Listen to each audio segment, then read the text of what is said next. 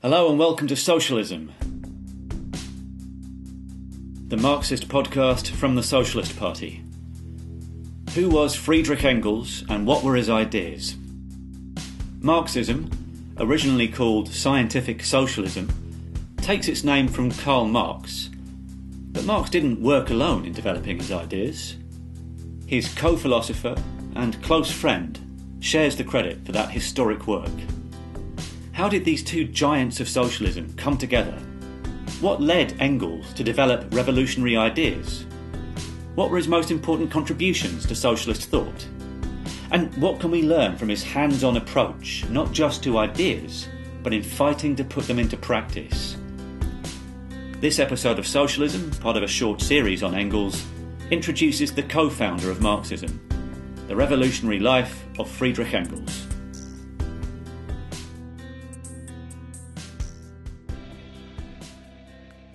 Listeners, we know you come to Socialism, the podcast, because you want to hear about ideas which can change the world. And we're going to give you some more of those ideas just now with this episode on the revolutionary life and ideas of Friedrich Engels. But first, let's have a little talk about ideas and how you can hear more about them. Because capitalism is in deep crisis. And as always, it's the working class who are expected to pay. Poverty preys on us all. Job losses abound. But revolt is in the air. COVID showed us we can't trust the boss class with our future. So the big question is, how can these movements become powerful enough to make the change that we need? Well, what if there was an online event discussing all the big issues facing working class and young people today? Current affairs, international events, history, theory, and more. What if that event was attended by hundreds of socialists, trade unionists, and working class fighters from across Britain and the world? What if you could take part in that event and join those discussions on these vital questions? Well, how could you afford to miss such a hypothetical event? Good news, it's not hypothetical, it's called Socialism 2020 and you can join in. So that's 4 days of discussion, debate and rallies from Friday the 20th to Monday the 23rd of November 2020. You can buy tickets for the whole event or just a day or even just one session if you can't get off work. Pricing is variable so you can come even if you've been cut back or laid off, and you can read all about it and book your tickets at socialism2020.net. So come, hear more about our ideas, with plenty of opportunities to ask questions and have your own say. Come to Socialism 2020. Visit socialism2020.net now. So this month, on the 20th of November, is the bicentenary of the birth of Friedrich Engels, the great revolutionary leader and theoretician. And here to introduce us to a short series we're running on some of Engels' most important contributions to Marxist thinking is Lenny Shale from the Socialist Party National Committee. Hello, Lenny. Hi, James. How you doing, mate? I'm pretty good, thanks. How are you? Good. Good. And we're going to start off with an overview of Engels' life. So, Lenny, let's start by asking, who was Friedrich Engels? Well, Friedrich Engels, he was a German man who was born, 200 years ago. So 1820? Yeah, 1820 on 20th of November, who is often associated, even regarded amongst, not even socialists, he's often associated with Karl Marx, who's often renowned as one of the greatest theoreticians, greatest philosophers in history, really. And he's often associated as his almost sidekick, his assistant or a collaborator. And he was a collaborator. But Engels was a modest man and probably downplayed his own role, really, in his work alongside Marx in building some of the building blocks for the type of socialism that we know of today. And he was really a revolutionary thinker in his approach to what the working class was, the importance of the working class, but more than that, delving deep into the science of socialism, what we now know as Marxism, which carries Marx's name, but Engels played a massive role in that. But he wasn't just a philosopher, a theoretician, or a journalist, which he's often called, he's a fantastic journalist, but he was more than that. He was a class fighter. He placed himself at the standpoint of working people in that time. And some of his works that he produced then, they were written for the time, to intervene in the movement then, but they've stood the test of time. They're still hugely relevant today. And I know the series we're going to be doing, I think, will go into even more detail on some of these fantastic and ever so relevant works. So I suppose that leads us on to the question, why is he so important for socialists? Well, Engels, even maybe before Marx, really identified that at the time the working class was still in its infancy. The first factory had only been built in 1762, I think, is the first factory in Salford in northwest England. So factories, urbanisation, the working class as a class in itself was still in its early infancy and early stage. And Engels, through his work, which we'll go into, his experiences, realised that the working class was like no other class in history. And it had the power, it had the ability, if it knew it, to, in effect, transform society, to do away with capitalism, the horrors that were emerging in the world at that time as the Industrial Revolution developed. Two distinct classes had developed, the bourgeoisie, the ruling class, and the working class. And he really identified the working class was going to be this key force. But he also, alongside Marx, began to understand that some of the philosophies that actually brought them into politics and socialist ideas, like followers of Hegel, though these philosophers had really inspired them to get involved, that actually there were some mistakes of their approach. And they, in their own words, turned them on their head. From an idealist perspective to a materialist perspective, which we'll go into. But more than that, he delved into a load of issues, from women and the role of how capitalism developed in the oppression of women, the role of science, mathematics. He delved into a whole host of things. A real amazing character, really, and an amazing class fighter. So you mentioned earlier that Engels is seen as a collaborator of Karl Marx, although you've also said he underplays his own role in helping to develop the ideas of scientific socialism. He was a brilliant thinker in his own right. But what then exactly was his relationship to Karl Marx? Was it purely academic or purely professional? How did they come across each other? What happened? Well, they first came across each other. They both knocked about in a group in their 20s called the Young Hegelians in Berlin. And it was a group that sort of brought together all the sort of radical thinkers at the time. You've got to picture this is in the sort of only a few decades after the French Revolution. Which is when Hegel himself developed his ideas. Exactly. So radical thinking, the idea of rational thought, they're both born... I mean, Engels was born into a very almost evangelicalist Christian upbringing. I mean, Marx was slightly different. His family were originally Jewish, but his dad had to convert to Christianity for work reasons. He was a lawyer. So they wanted to approach things with like the idea of rational thought. I mean, the first time they met each other, he almost had a bit of disdain for each other. Marx didn't really trust Engels. He thought he was a typical bourgeois that a lot of the young Hegelians were like. But the second time they met, they realised that actually both of them had really began to form the same ideas and concepts of really actually of almost taking Hegelism and turning it on its head, which we'll go into later in relation to dialectics. But they were more than that. They were great friends, they were collaborators, and really they spent their lives dedicated to each other, helping each other build an organisation for the working class. That was their goal. Yeah, so they spent the rest of their lives really after their second meeting in 1844 as collaborators, as friends, as political comrades, and that was a unique and historic relationship really. And Engels to some extent as Marx's bankroll when he ran into financial troubles as well. Yes, and also that. But that was, again, I think it's often overstated, I think. Engels was in a position where he could work in his dad's company as a manager in the factory, which helped fund their revolutionary activity. They had no other funds. And Engels chose that. And he didn't choose it because it meant he had more money.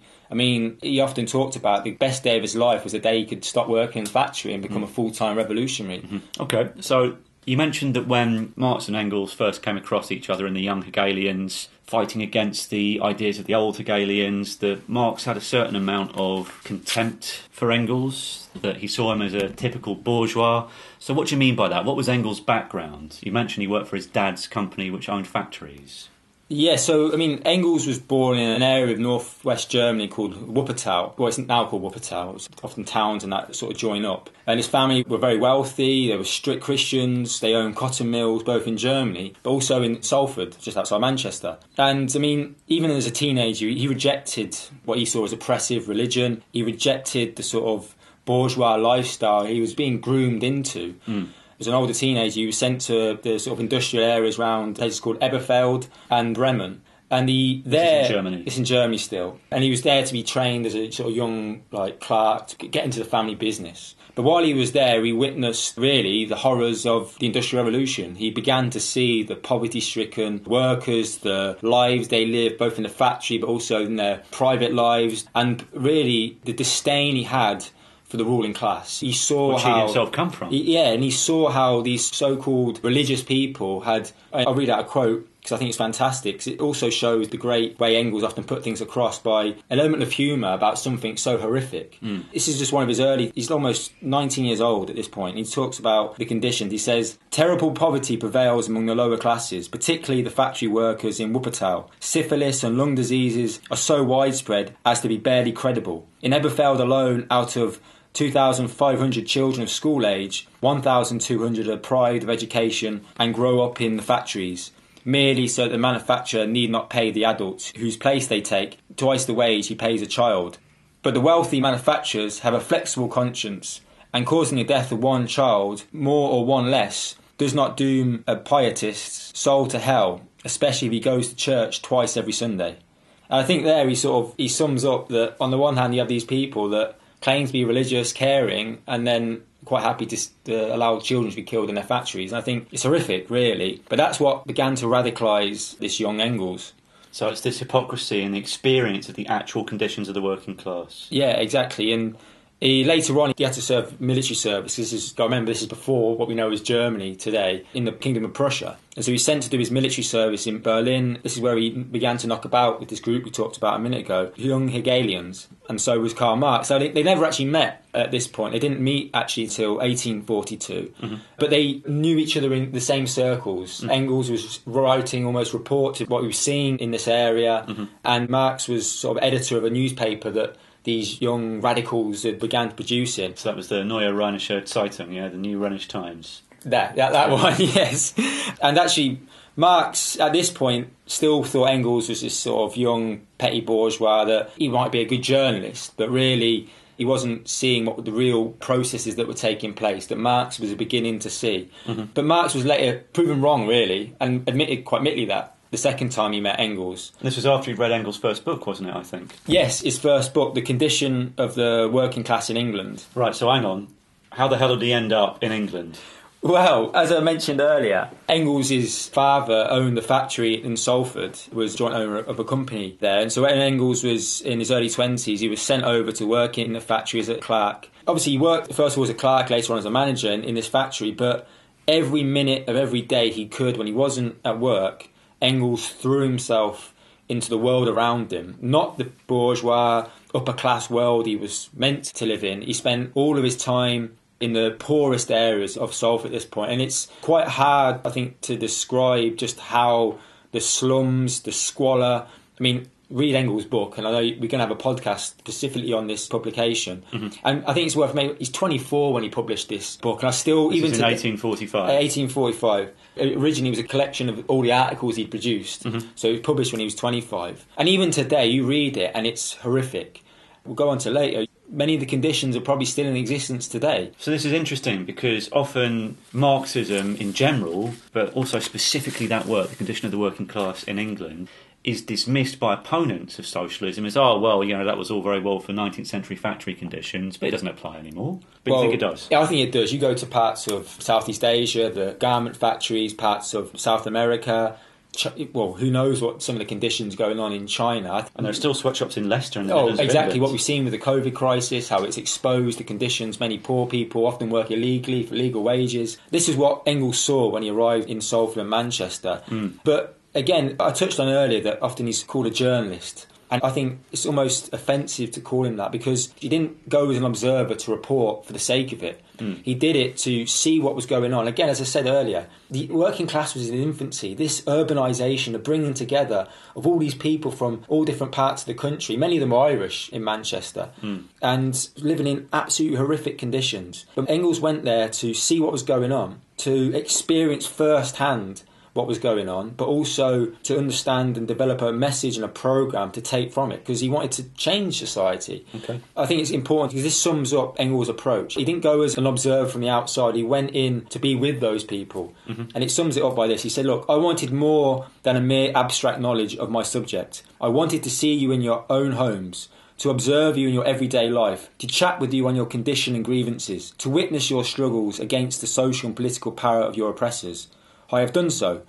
I forsake the company and the dinner parties, the port wine and champagne of the middle classes, and devoted my leisure hours almost exclusively to the intercourse with the plain working men. I am both glad and proud of having done so. And again, just quickly, when he talks about working men, he means working men and women. It's more of an element of language at the time. And he did that. And this is the preface, once he'd published it, it's a declaration to the working classes of Great Britain. He really wanted to show his appreciation that they'd helped him understand what the working class was and its potential power. And just to throw in, I mean, he was helped along the way by a woman he met while he was doing these sort of investigations, by a woman called Mary Burns, an Irish labourer in one of his father's factories, actually, who was a fiery character, had helped lead some of the protests in her own dad's factory. And Engels was inspired by her, and they became life partners. They never married, but Engels rejected not just the lifestyle, he rejected all the norms of the bourgeois lifestyle was meant to provide and he was meant to live by. So he lived with Mary for the rest of his life.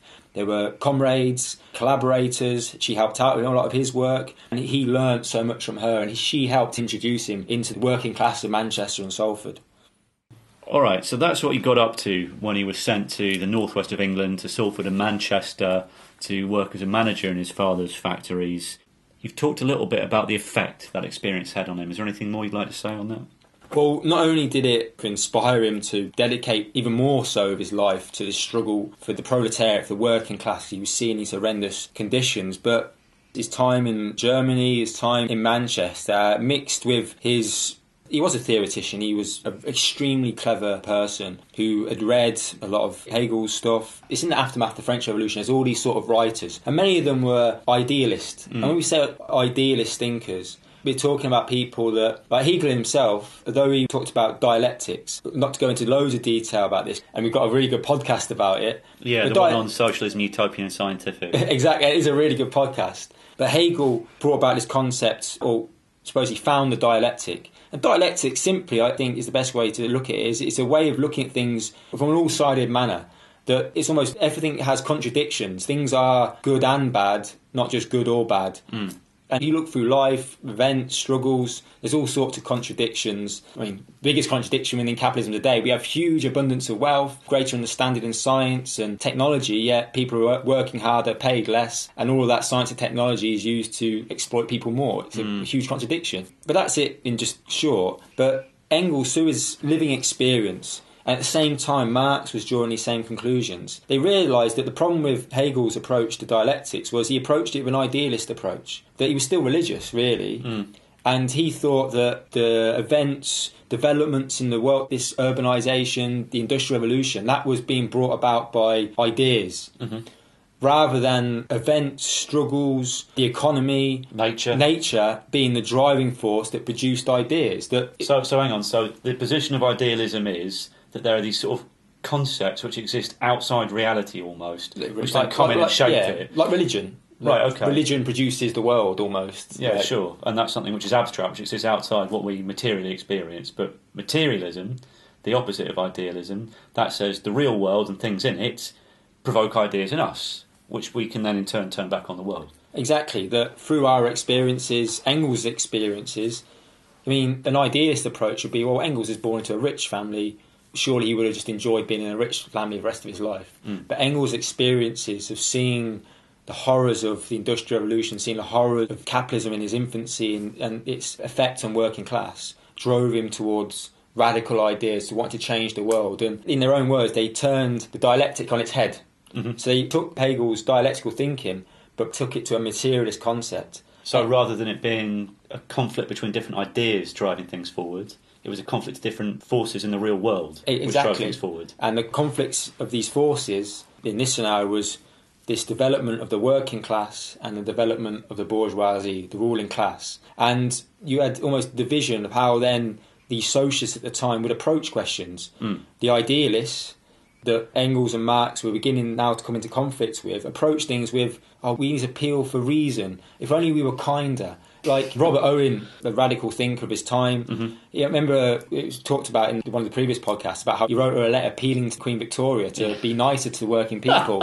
So there's concept that if you just appeal to the ruling class, they might be nicer to us. Whereas Marx and Engels realised that no, the working class, it was an independent force, that only the working class as a class in itself, for itself, had the ability to change its own conditions and change society. Because why would the ruling class, give up power and prestige for the sake of ideas?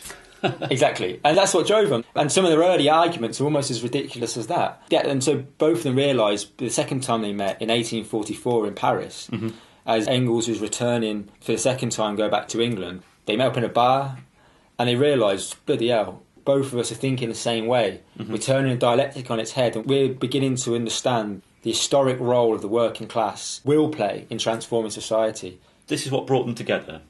Yeah. That they realised they were heading in the same direction. They'd seen something of what the working class actually lived through and experienced. Engels, I think, probably more than Marx. Yeah, as after Marx read the conditions of the English working class, that Marx realised this guy's onto something. And Marx was approaching the question with this theoretical approach, but it was Engels' analysis and understanding of the working class that Marx realised that this was the force that could change society. So it was a combination of that and their experience of the religious hypocrisy of the ruling class and the effect which that had on their ideas around Hegel's sort of quasi-religious or fully religious idealist dialectics. This brought them to this idea of materialist dialectics, as you said. So was this analysis to philosophy, to thinking about the world, this approach of materialist dialectics, was this popular at the time?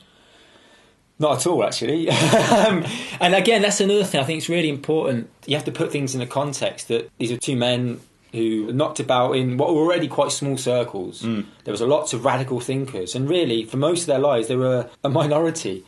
But they didn't just want to be a minority. They sought out arguments and battles, not for the sake of it. They knew and realised that, and it's a famous quote, philosophers hitherto have interpreted the world, our task is to change it. And theses on Feuerbach. Yeah, exactly. And they realised that they had the ideas that could transform and change the world, and they wanted to go out there and disprove these other theories, and I spent a lot of time doing that very sharply and boldly. But this was only because they wanted to make sure that an actual working strategy was presented. Exactly, and they weren't prepared to compromise. I mean, there's some fantastic stories. Often historians lambast them for always arguing, being really aggressive. But they were aggressive for a reason, because you read Engels' book and you see the poverty, the horrors that he'd witnessed. And he wanted to do something about that. So he wasn't prepared to compromise on that. And these other ideas, which today could almost be really laughed at. And actually, a lot of Engels' this dialectical materialist approach is often, sometimes unconsciously, used today. I mean, some of the articles about the American presidential election just last week almost makes a local joke about that it's good old-fashioned economics that's been the driving force behind the vote, and that's Engels' dialectical materialist approach, Marx and Engels' approach, which really today is almost commonly accepted. Yeah, although of course we should caution that the capitalist thinkers absolutely do not apply a dialectical materialist approach, but like you say, unconsciously land on elements of it from time to time. Exactly. So, look, there's quite a lot of high theory that we've gone through here. And that meant a lot of time spent in discussion, and there is a kind of popular image of Marx and Engels drinking themselves into a stupor in bars and getting thrown out onto the streets by publicans, or spending all their time in the British Library looking up Adam Smith and, reports of the Bank of England and this sort of thing. Did they just spend their whole time in libraries and bars discussing theory like a lot of historians like to portray? Well, they did do a lot of that, but not at all. Again, I think it's a really important thing that Engels and Marx weren't just two guys that sat in the British Library writing books. They wrote books. Remember, this is in their whole lives, but they actually really, their day-to-day work and activity was dedicated to the struggles of the time. And most of their material, we know the main titles, the main documents, books that they produced, but they produced way more, and they were agitational. They were often dealing with events and developments that took place, and they realised that they didn't just want to be two guys writing about the world. They wanted to build an organisation around them. They set about themselves that task. They threw themselves in any way to try and build a movement, an organisation, a party for the working class. And they dedicated their lives to that fundamentally. Most of their life was dedicated to building an organisation for the working class. And so for a lot of the 1840s, after their second meeting where they realised they got along like a house on fire, both politically and socially, they spent most of the 1840s both honing their understanding of what was taking place. I mean, Marx at this point wrote The Holy Family, some other sort of quite held up documents and books at the time which Engels assisted in. But they also threw themselves in to try and build an organisation around them, a revolutionary party, and they knocked about with certain communist groups in Germany and also a group called the League of the Just, which was a sort of... That was in England? Yeah, in England. And it had members in parts of Europe, and was really, it come from that sort of semi-Christian idealist background, that wanted to just appeal to reason, kindness and justice. And actually, Marx and Engels joined it to try and win some of the good layers that might have illusions within it at the time, and win people to the idea that we need to get organised. And that, again, it's another thing, because they were prepared to argue their case. They never hid from debate, and they didn't have a sort of approach of I know best. They wanted to win people to their ideas fundamentally. To convince them and help develop their political understanding rather than just telling them what to do. Exactly. And I think you see that with Engels' approach in Mansfield and Manchester. They never had a top-down approach. They wanted to bring people with them along their struggle. And in 1847, you saw the creation of the Communist League, in effect forcing the League of the Just to change its name, and one of the communist groups in Germany had joined as well, and where they began to take on a course away from the idealism of its past and towards a materialist approach. I mean, it's a simple thing, but one of the first things they did was change the motto from all men are equal, because Engels made the point, well, all men aren't equal, because there's proletarians and there's bourgeois. Yeah. And so their motto became working men of all countries unite. And again, it means men and women in the language of its time. So they changed the motto, and they wanted to help it become a revolutionary organisation. And again, it wasn't just an organisation just sat and talked about. At its second Congress in November-December 1847, which actually took place just off Soho in London, it's all bar one now, actually, pub. If you ever want to go down there, it's a good place to go and check out, purely for political reasons, of course. Marx and Engels were set the task to form a document, like a list of guidelines, a manifesto for this league, which would become the Communist Manifesto that we know today. So they were tasked with writing a manifesto for this new Communist League. Yeah, and so they went away. And again, the Communist Manifesto, I think, is one of the most widely read, known books, documents in the world. It's historic. It stood the test of time as well. You read it, and who can't be enthralled by the way of writing, the topics they touch on, and how it inspires the idea of fighting for a better world. But it was a document, really, it was written for its time. It was written to help the socialists who were moved away from the idealism of the past. Well, more of them were moving away, to intervene in the struggles at the time. So when you say it was made for its time, you don't mean that it's out of date. You mean rather that it was a practical document, a guide to action. Yeah, I mean, it's more because of how they understood the processes taking place that it stood the test of time. But Marx and Engels didn't write it thinking, oh, I hope this is going to be good in 200 years' time. They wrote it. They want it to be good now. Yeah, it want it to be good now. It was about helping intervene in the struggles taking place and guide a successful revolution. Exactly. They didn't want to wait. They understood that capitalism is infancy, but this working class, it needed to have a set of ideas and a manifesto and a programme that was vital to arm the working class to change society. And the irony is, in 1848, when it was eventually published, the revolutionary wave just spread across Europe. Good timing? Yeah, it was fantastic timing. And again, it demonstrates that they realised that this was vital. And that's why they were so determined to help form the Communist League, despite its small forces at first, because they knew that these events were coming because of the processes that were taking place. So the Communist Manifesto comes out at this very opportune time, and that's not a mistake, by the way. No. Of course, Marx and Engels would have been watching events and they would have understood that there was something in the air there, that they needed to try and pull these forces together at this moment in history, as well as for the longer haul. And the Communist Manifesto, by the way, for those of you who haven't read it, as well as being a fantastic document for intervening in the struggle of the 19th century, the ideas which it explains, the incredible density of ideas, and they're so clear. And actually, the more that you come to understand about Marxism, the more that you see how complex it is, this short document, which just brings up all these basic ideas. It's an absolutely brilliant text, which is a must-read for any socialist and something to go back to again and again. But having written this manifesto for the Communist League, revolutions break out, like you say, all across Europe in 1848. Now, did Marx and Engels just sit back and go, we'll leave things to it? What did they do? Again, it's another thing so often forgotten. As soon as this kicked off, they went back to Germany, because it was a revolutionary wave. I mean, large parts of Europe still hadn't really gone through a bourgeois revolution, a capitalist revolution, in the sense that feudal landlords, the old monarchies still controlled. Germany was, I can't remember the exact figure, but many different small states with different kings and princes.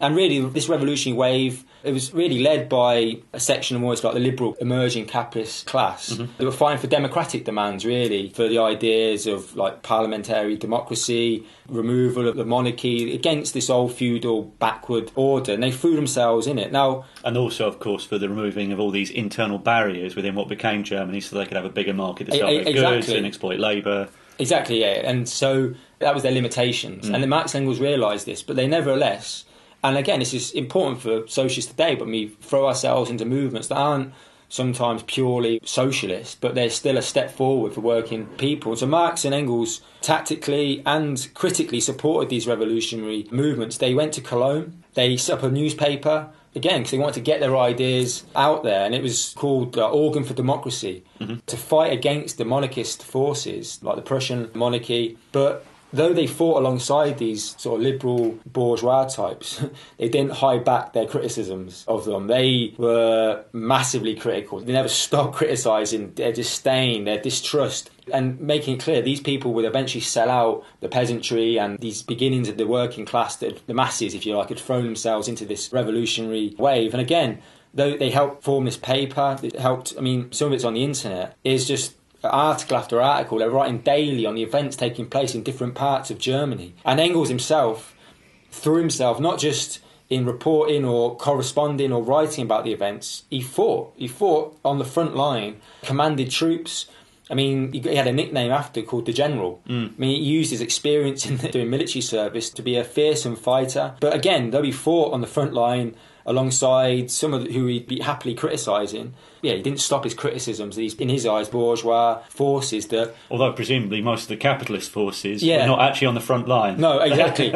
And so he had this disdain that they were too quick to compromise with the monarchists, and that would eventually, it led to the defeat of this revolutionary wave. I think it's a funny story, but I think just to show how much he demonstrated his disdain and hatred to these bourgeois people that were at the head of the movement, that at one point he was actually arrested by the revolutionary insurgents because they were like, how can this guy be fighting with us if he hates us so much? So they actually arrested him, and eventually... This was the capitalist leadership of the movement, not the actual ranks. No.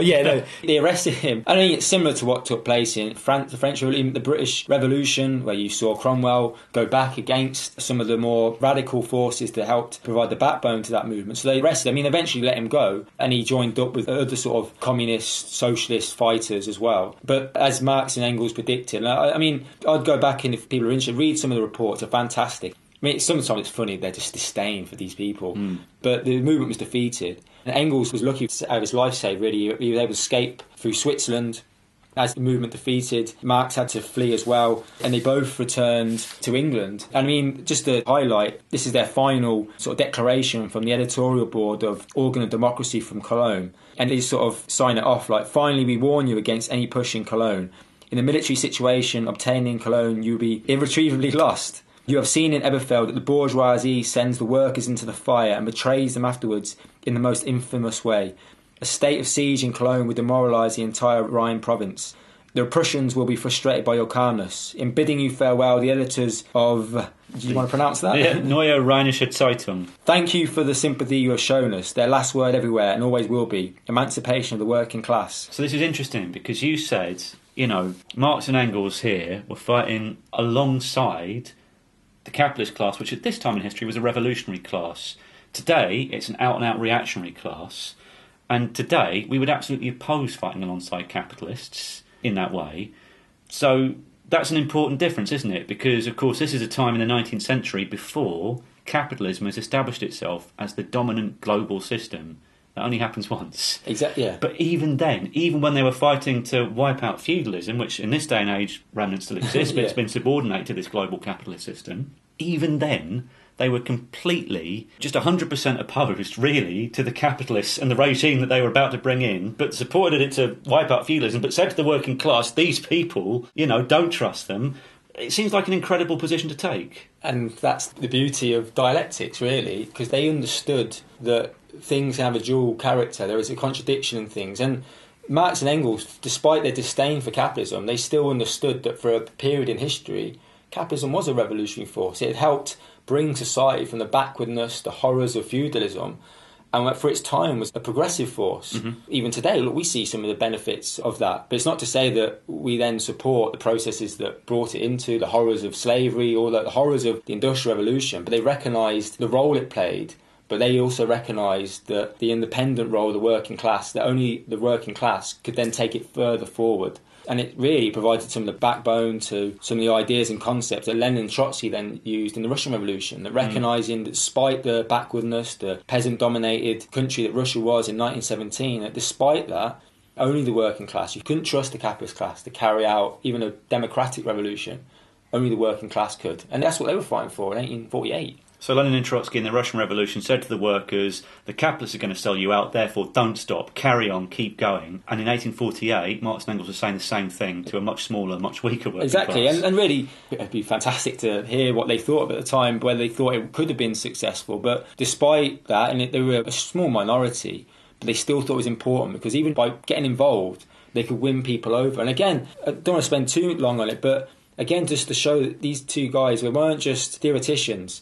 You read the report to the Communist League, because they didn't go out there as individuals, they went out there to build an organisation. Mm-hmm. And you see the address to the Central Committee to the Communist League in London in 1850. So they've both come back to England now. Engels has managed to escape. This is after the defeat of the revolution. Exactly, and it's like a report, almost like a party building report, or like how well have we done to build the Communist League. Mm-hmm. So they talk about, in 2 revolutionary years of 1848 to 49, the League proved itself in 2 ways. First, its members everywhere involved themselves energetically in the movement and stood in the front ranks of only a decisively revolutionary class, the proletariat. In the press, on the barricades and on the battlefields, the League further proved itself in that its understanding of the movement, as expressed in circulars issued by the Congresses and the Central Committee of 1847 and in the manifesto of the Communist Party, has been shown to be the correct one. And they go on, they talk about some of the gains they made, some of the losses. These are dealing with the practicalities of building a revolutionary force and using any opportunity to put their programme out there. And that's what they did. They weren't just these sort of drunken idiots that got drunk and wrote about theory and that. They were fighters, and they threw themselves any movement possible to do that.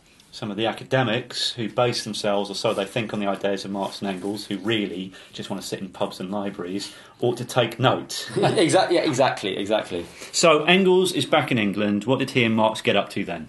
Well, clearly his movements ebb and flow, and the period after Engels was forced really to go back to work in his father's factory, became a manager in that factory.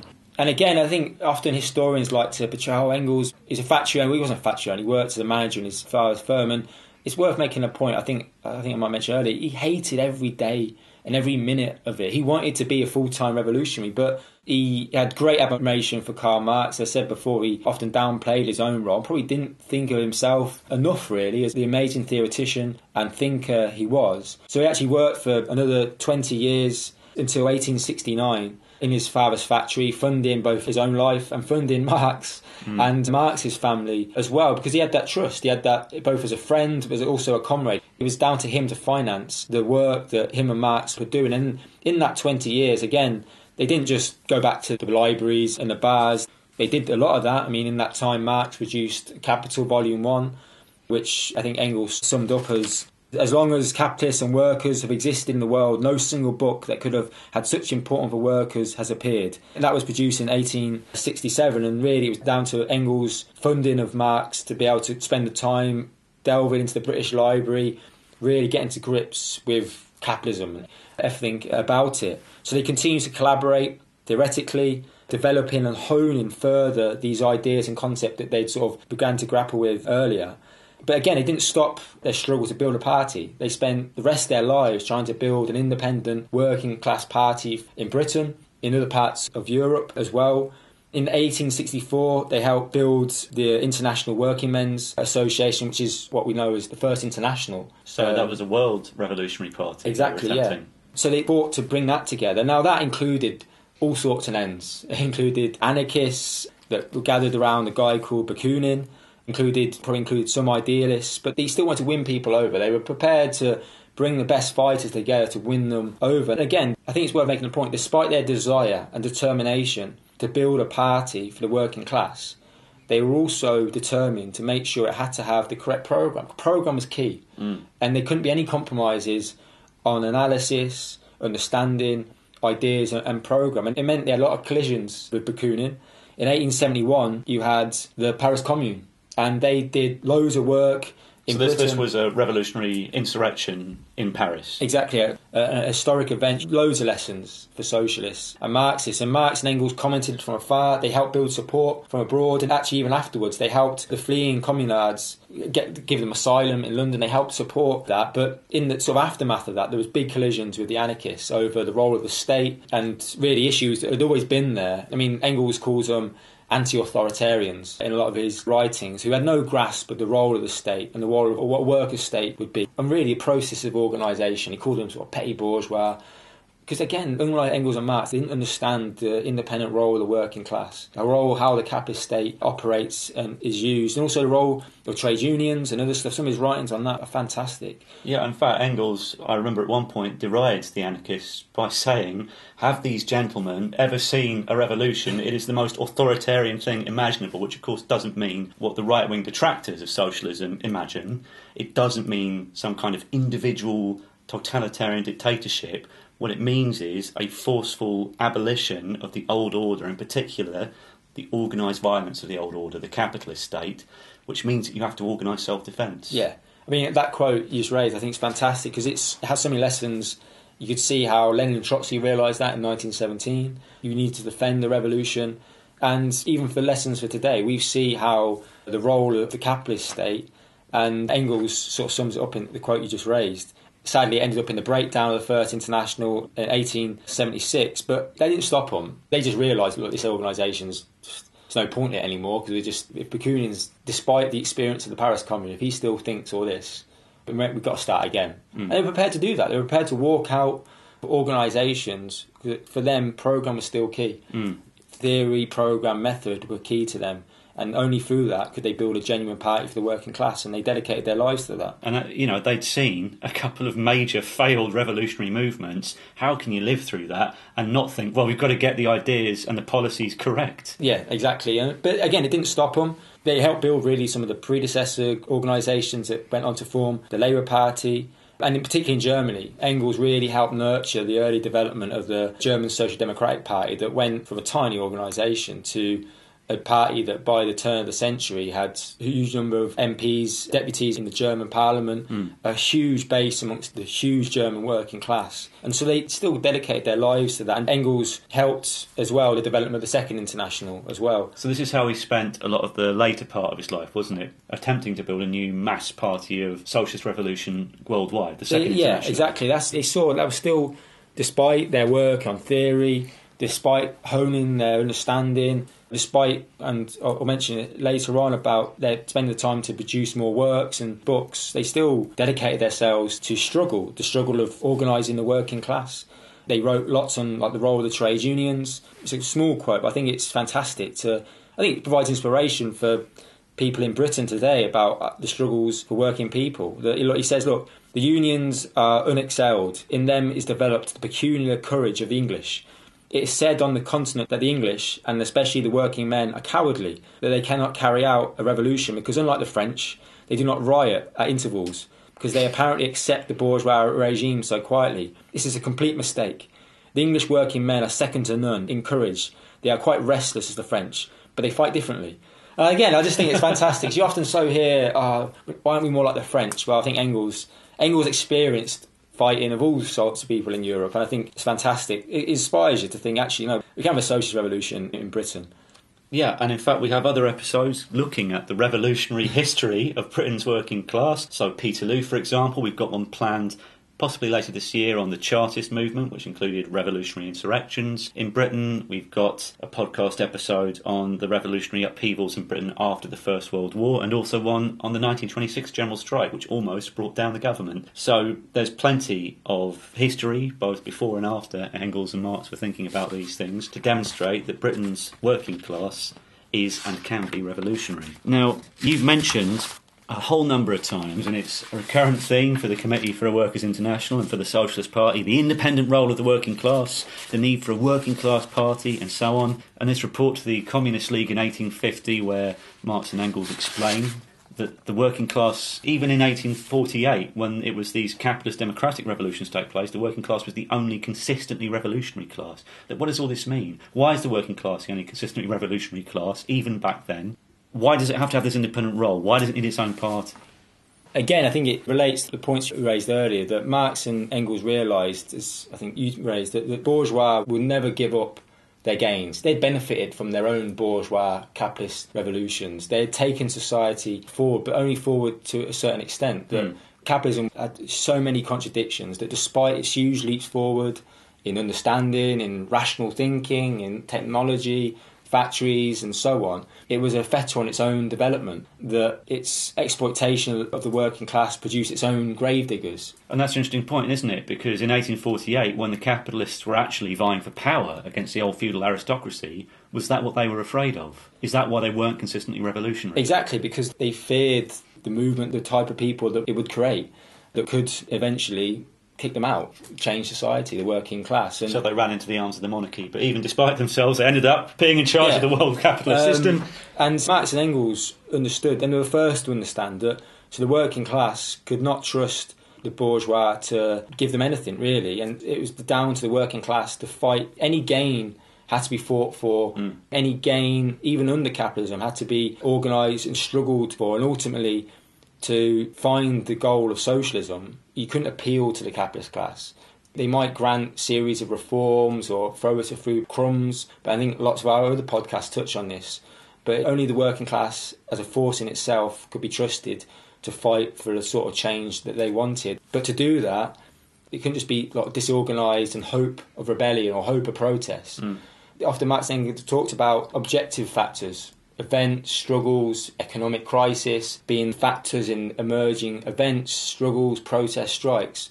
But also there's a subjective factor that socialists could play a role in helping bring together, organise, educate, provide a programme to arm the working class to take on the capitalist class and fight for a socialist change in society. But to do that, it had to have its own party, its own political armour, if you like, and weapon to fight for this.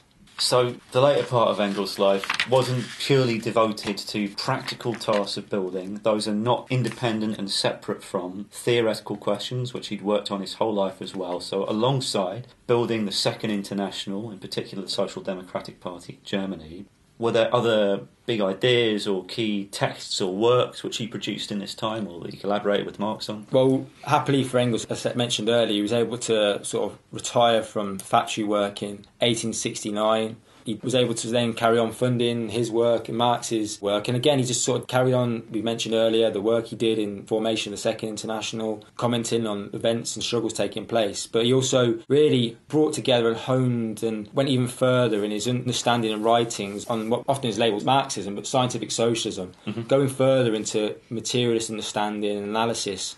In 1878, he produced a masterpiece really called Anti-During, which has really sort of delved into how dialectics, mathematics and its relation to sort of natural phenomena and natural developments in humanity. And in 1880... And this was a response, wasn't it, by the way, Anti-During, to a kind of German professor who thought, all this Marxism, it's all, it's a bit too working class, it's a bit too messy for me. I've got this lovely idea about how we can do it much more simply. Yeah, and that's the beauty of Marx and Engels, that despite... I've spent most of the podcast trying to demonstrate how they were class fighters through them. They were also prepared to have it out with any sort of professor or theoretician that dared challenge... Well, really, their ideas and their... If there was a risk, it would infect the working class movement and send it down the wrong path. Exactly, I think that's really important because they understood that, particularly in this time, that ideas were crucial and it was important. But again, I think they also realised it was important not just then, and even more important now. You read some of these key texts and they're so relevant even today in terms of what's going on. And later on, 3 of the chapters of Anti-During were sort of reworded, made more accessible, put together into Socialism, Utopian and Scientific, which I know we've had a podcast on, which again is a fantastic insight into Marx's dialectics, materialist, and just really, it's quite an easy read really, I think, and people should try and read it. Well, it's big ideas, but it's a very clear introduction to those big ideas. It takes a bit of time. Yeah, exactly. But it's not long. No, exactly. And he didn't just delve into theoretical stuff. In 1872, he wrote a book, a small document called The Housing Question, which really dealing with some of the questions we have today about, do socialists fight for just reforms or do we fight for complete change in how we approach social questions? And it's in an argument really with a guy called Proudhon, again an idealist thinker of the time. Well, sort of the father of anarchism, wasn't he? Yeah. Quite important. Marx did take some ideas from Proudhon when he was younger, but then rejected a lot of what Proudhon later came out with as well. Yeah, exactly. Again, they learned the best bits and then took them and applied a dialectical approach, really. Yes, the housing question, which again I think you can have a podcast on. Look at the housing crisis we have in Britain, or around the world. Yeah. The question of how socialists approach housing, what do we fight for, what sort of world do we want to live in, how would we approach housing, the socialism, it's really important. And again, another one, a fantastic one, which again, it's hard to think that you wrote it in 1884, but the origin of the family, private property, And the state really laid out the basis of a Marxist explanation of women's oppression and how to fight it. And today is just as relevant as it is then. And again, you read it and you think, this guy was right in 1884 and he understands, and actually quite groundbreaking really, to write about actually how sexism, the oppression of women wasn't a natural thing. It was a product of development of commodities and so on. So I think for anyone interested in those ideas, another fantastic book that delves into that. And again, groundbreaking, really. Yeah, I mean, we should also say, by the way, that The Origin of the Family, Private Property and the State, some of the points in it were based on ideas and scientific discoveries which had been made at the time, which have been superseded actually by new science since.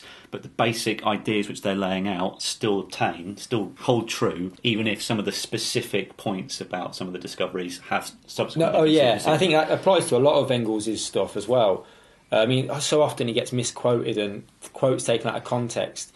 But again, Marx and Engels were writing 150 years ago. Think of all the discoveries that we have since then. But again, Marxism has never sought to be a dogma, word for word dogma. It's a method, approach to thinking, an approach to analysis, an approach to how to apply a program to a certain situation. So is that perhaps the key idea which socialists could take today from Engels and his life? Just lastly, I mean, after Marx's death, he helped really piece together all the ramblings of Marx on different pieces of paper, and then went on to publish Capital Volume 2 and 3, played a massive role in that. But I think, yes, you're right. I think what we can learn from Engels is that despite his background, he threw himself into the working class. He didn't approach it from a top-down approach. We can learn a lot from how he approached working people, how he learned, observed, learnt from them. And his approach... I never sought to dictate, but to fight alongside. And again, fought to convince. I mean, sometimes you might read some of this and think he's quite aggressive, but he's aggressive to people that were, their ideas and approach would be a mistake and would be a devastating blow to the working class if it was to go along that path. He never took that to the working class, to people he wanted to convince. He was a very sort of gentle, humorous guy that really rejected all the privileges he could have so quite easily rested upon. An amazing character, amazing human being, an amazing Marxist, amazing socialist. We use the term Marx. I think Engels would not be bothered one bit that Marx's name has become the term we all use. He was happy to be part of that process, I think. I mean, it's a funny story, but I mean, at the time in the 1800s, a game often people would play is like your 10 Confessions. And there's one that you can look on Marx's internet archive, and he got asked, like, what's your motto? And he says, take it easy. He wasn't that bothered if Marx had... It's a great quote. Take it easy. He wasn't that bothered, I think. Marx got all the... But he provided some of the groundbreaking thinking that Marx used. They were collaborators, they were friends, they were comrades. And for today, we see around us the huge abundance of wealth. We see immense technological advances, like everything with iPhones, the things we do during COVID to communicate, all these leaps forward in science, in understanding what we know about the world. Robots. I mean, who knows? I mean, when I was at school, we had one computer. Now, like, everyone's got one on the bottom of their hand. Yeah. All this gains, all this technological advancement. Yeah, actually, the way we live our lives hasn't changed much fundamentally. People working more, longer hours, and actually often technology and the understanding that we have around the world is used now to exploit people more. It's not used to improve the lives of the mass of people globally. As I said earlier, for large parts of the world, we have the conditions the same what Engels witnessed in Manchester. That's one of the key things we can take from Engels. That dialectic, the contradictions within capitalism, and also the understanding that it's only the working class that can change that. That it's going to be the working class through the struggles to defeat capitalism that can only be achieved with the leadership of a revolutionary party, which again Marx and Engels spent their lives fighting for. And only through the socialist change in society can we take all this understanding, all this technology, all this knowledge and abundance of wealth, and begin to reshape the world along socialist lines to make sure we have enough housing. We can defeat diseases and infections like COVID-19. Only through socialism can we begin to challenge all the horrors of capitalism. Sexism, homophobia, racism, what's done with Black Lives Matter, all these horrors, social, political, economic.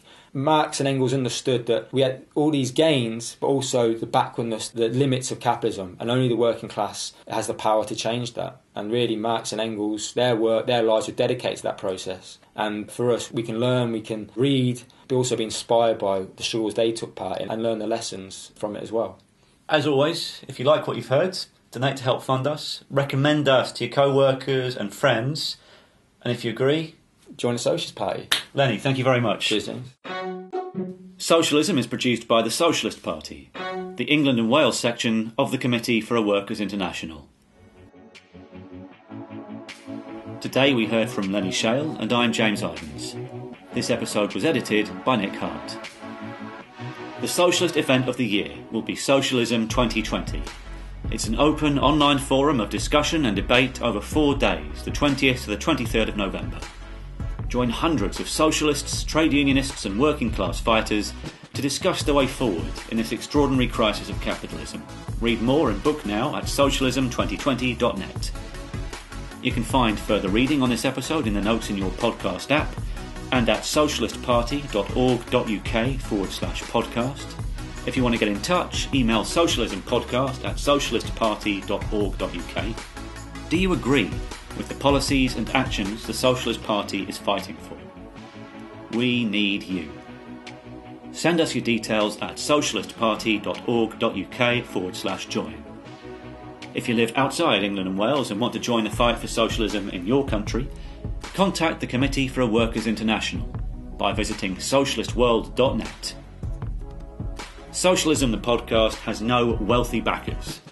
We rely only on funding from the working class, which maintains our political independence. So help us take the fight to big business.